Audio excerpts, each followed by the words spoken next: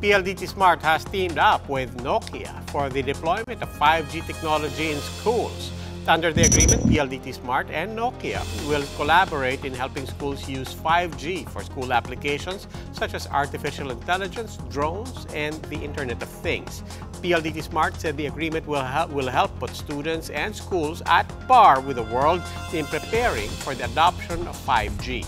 PLDT-Smart Chairman and CEO Manuel V. Pangilinan said the partnership will help develop intelligent solutions and technologies for the benefit of the education sector.